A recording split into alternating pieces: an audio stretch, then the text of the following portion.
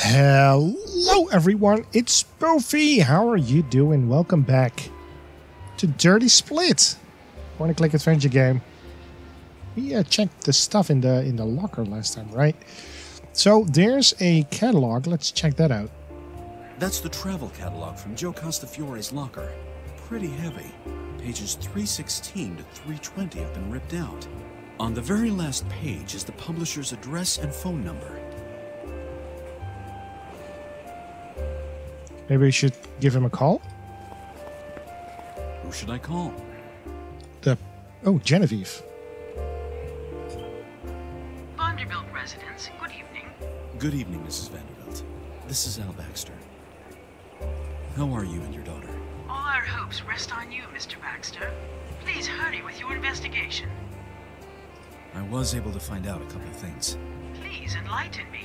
I'm afraid there are some things about Dr. Bedford's past which you don't know yet. It would take too long to explain it all over the phone, and I'm in a hurry.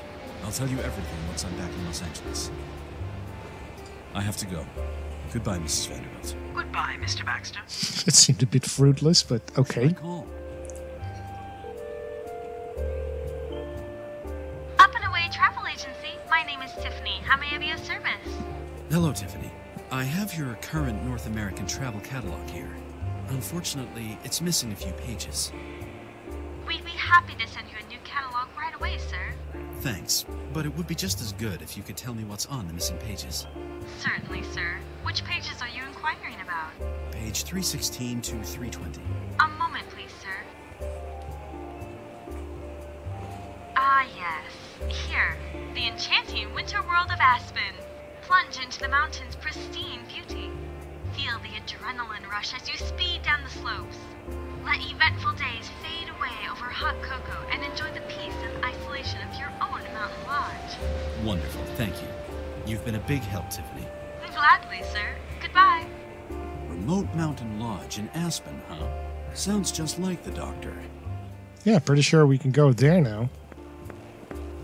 This might be a long shot, but the travel catalog is the only lead I have. Let's see if this will finally take me to Bedford.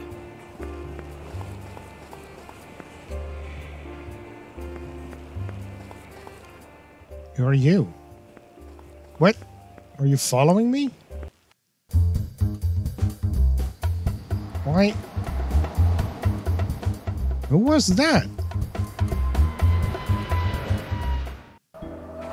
This should be it.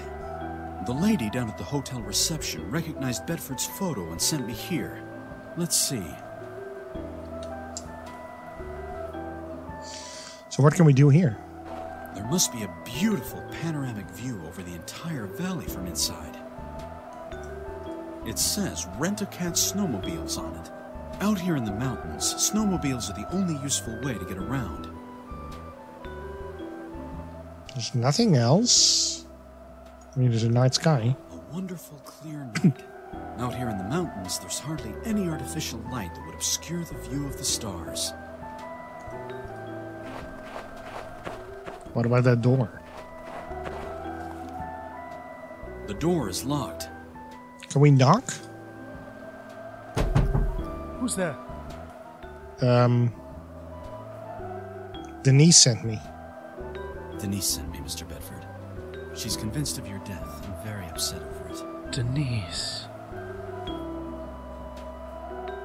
Come in. Is that also a reference to Leisure Suit Larry, where the password is Ken sent me? How is Denise? Just as you'd expect, under the circumstances. She's despaired and confused. I never wanted to hurt her. That was never my intention. Denise isn't the only one whose life you messed up. Your brother is dead, and Walter Vanderbilt is stuck in jail because of it. What? Walter? What does he have to do with anything? The police think he's murdered you. Oh, that... It was never planned this way. Oh, God. None of this was planned. Everything got out of hand. Oh, God. Why did you kill your brother? It was an accident. I really didn't want to... Well, I didn't know what to do. I reacted instinctively and... Oh, God. What was I thinking? Pull yourself together. Let's take it from the start. Joe was your twin brother, yes? Yes. Yes, that's right. As unlikely as that may seem today, we grew up together in Jersey. Joe always had the wrong friends and kept being roped into things. He often took advantage of our semblance in the process.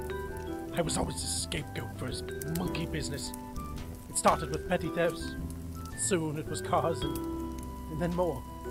He slipped deeper and deeper into this world. He kept pulling me down with him. Until you fled from home. Exactly. I ran off as soon as I could. I just wanted to get out of all that before there was no way out. I went to California, changed my name, and earned a medical degree. And then the world caught up with you. Unfortunately, yes. Joe somehow managed to track me down when he was in Vegas. Damn coincidence. He kept calling my practice over and over and over again. I told him it was all over. I didn't want anything to do with him or his monkey business. And then, one night, he was standing right there in my office. He tried to coax me into something, to use me as a scapegoat again. We got into a fierce fight. We were at each other's throats, and then... Then you killed him. I didn't want to. I didn't think about it.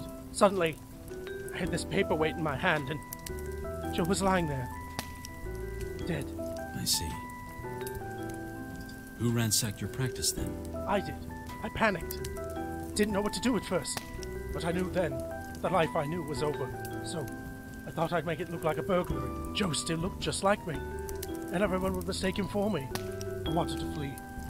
Have the world believe I was dead. For a while, it worked too.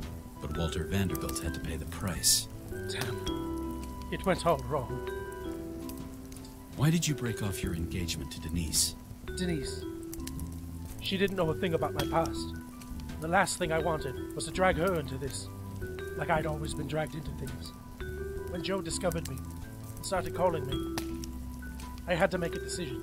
Either I tell Denise everything and endanger her in the process, or I keep my distance from her in order to protect her. So I decided to cut her off for her protection. How did you come into possession of your brother's money? Before we got into the fight, Joe told me he was a courier for the Mafia. He tried to lure me into it with promises of big money. He also mentioned a locker in McCurran Airport. Later, when he was lying at my feet, I saw the piece of paper beneath him with a combination on it. Suddenly, I was on the run and assumed dead. I could use the money. I could hardly make a withdrawal from my bank account post-mortem, so I ripped off the piece of paper and flew to Vegas. And where is the money now? That, Mr. Baxter, is something I'd like to know, too. Throw your piece on the floor. What? Over to the couch. Now. This is a different voice. Oh, there we go. I hope you'll excuse our sudden entrance, but I'm sure you'll understand that we need to protect our financial interests. How did you find me? You have Mr. Baxter here to thank for that. Thanks to his investigation, you were brought to our attention. We've been tracking him for a while. I should have known. So, Mr. Bedford, where is the money? As soon as you tell them what they want to know, we're both dead. Shut up! You'll both be dead if you don't stop talking. Gentlemen, please. I'm sure we can resolve this situation in everybody's best interest, without resorting to physical violence. Can we? What should we do? Firecrackers. How is that supposed to... I don't know. Throw it in the fire? Oh. That actually works. Okay.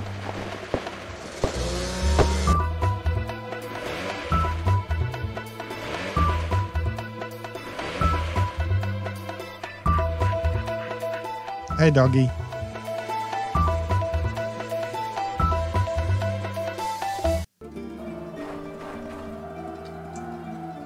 Right, so now we're here in the, I don't know, the cable cart? What are we doing here? Can we? Ooh, what is that? Toolbox. Someone left a toolbox here. Probably one of the service technicians. Can we use it? A funnel. They probably use it to refill the machines with oil. Cutting pliers. These could come in handy. There's nothing else of interest in the toolbox. Alright, what about this here? Looks like the direction lever for the cable cars. Move it. The lever won't budge. I guess it only works when the machine is running. I won't be able to open this with my bare hands. No, but I'm pretty sure that we can use those pliers. The lock is too hefty Oh. to cut it open with small pliers. I'll cut a piece of wire out. That works. So now we got a piece of wire. Can we use that as a lockpick? Maybe I can use the wire as Aha. a lockpick. That was easy. Press the button. All right, the station's running now. Use the lever. Other way. That way. Let's go, buddy. It's time to go. Come on, Doctor. Let's get out of here.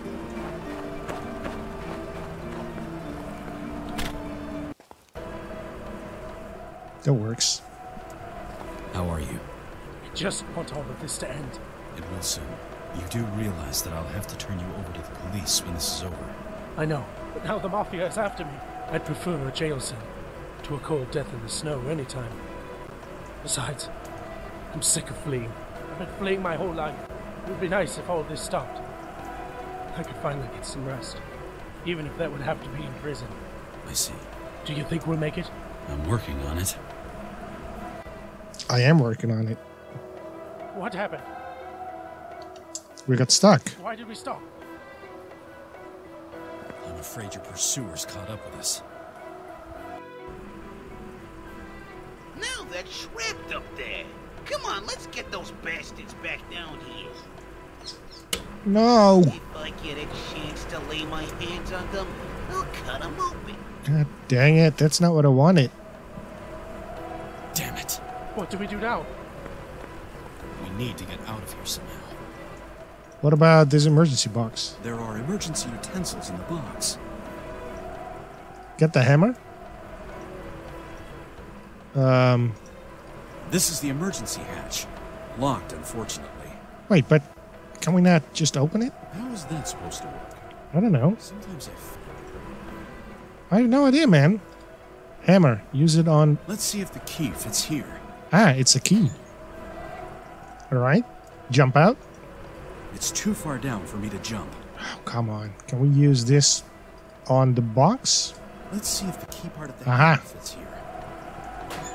What do we have here? An oxygen mask. Oh, and a rope.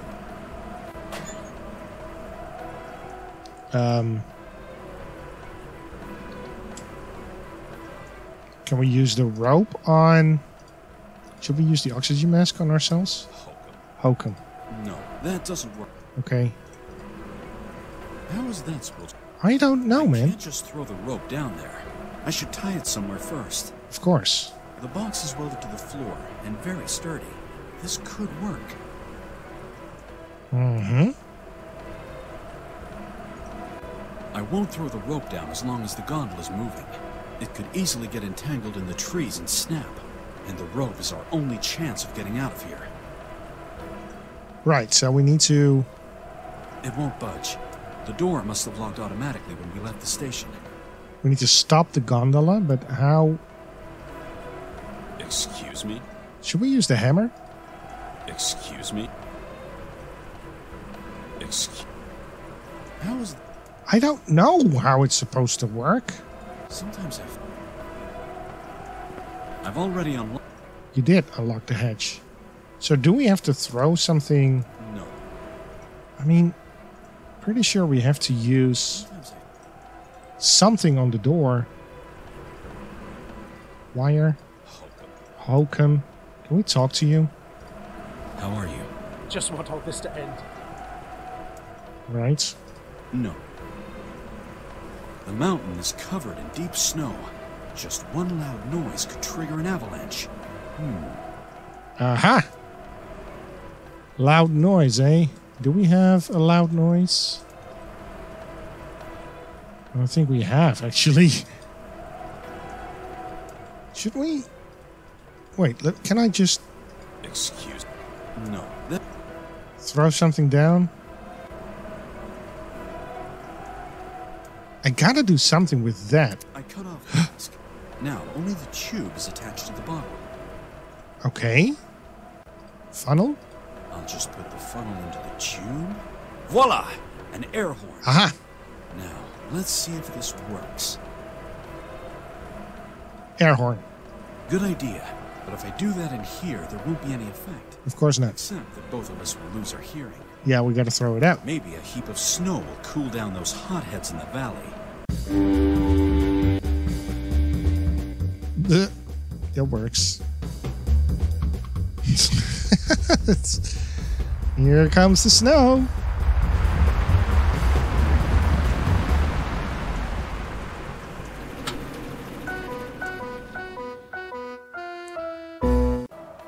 So now can we get out? Use the rope. And then climb out. No. There we go. Well, Doctor. Look at them. Looks like you won't have to worry about these three anymore. But there are more of their kind where they came from. I'm afraid you'll never live in peace as long as you're in possession of the money. Not even in prison. I just want all this to end. I don't even care about the money. I'm sure the FBI will be very interested to know where exactly the money is coming from. Who knows? Maybe they'll let you join in some witness protection program. Oh. Or the police. You know, Mr. Baxter, the mafiosi would have found me sooner or later, but I'd never have survived this without your help. Anyway, thank you. Don't thank me too soon. This is only the beginning for you. You'll still have to explain everything to Denise and the others, and especially to the police. Well, I better report back to Mrs. Vanderbilt. Whew.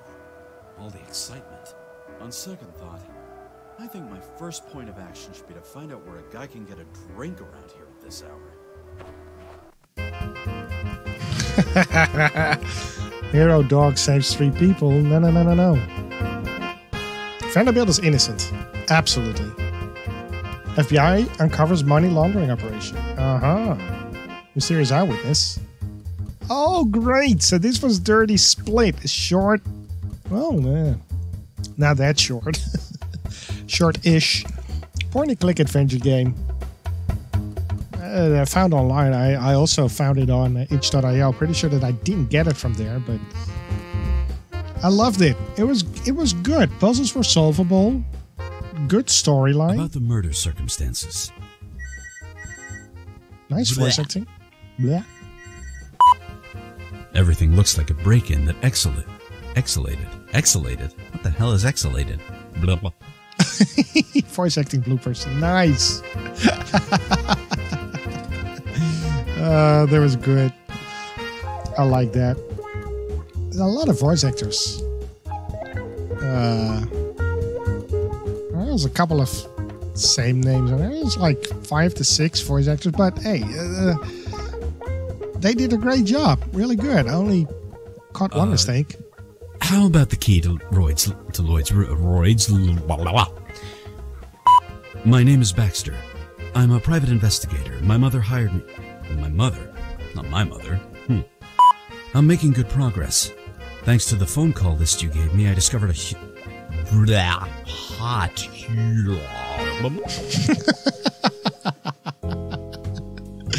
Oh, I love it that they put it in there. With animation and all. It's so great. It's so good. Oh my goodness. Oof. What a journey. What a journey indeed. Local host. That's a good name. Sound snap. Yeah, these are just sound bits that you can use. I've been using some sound bits from Free Sound myself. Oh, there was a baby born while the game was in production.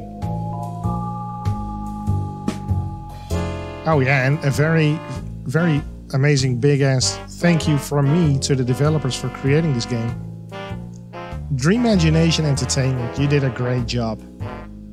I enjoyed it a lot. I'm gonna look for more games made by this company. Because I had fun. Thank you for playing Dirty Split. Tell us what you think. Well, you know what? Go there. Do it. Go get the game yourself. Have fun with it. Tell your friends about it. Oh, it closed down on itself. All right. Anyways, thank you very much for watching. Don't forget to subscribe, follow, leave a like, a comment, most importantly. Tell your parents about me, and I personally cannot wait to see you again next time. Bye-bye.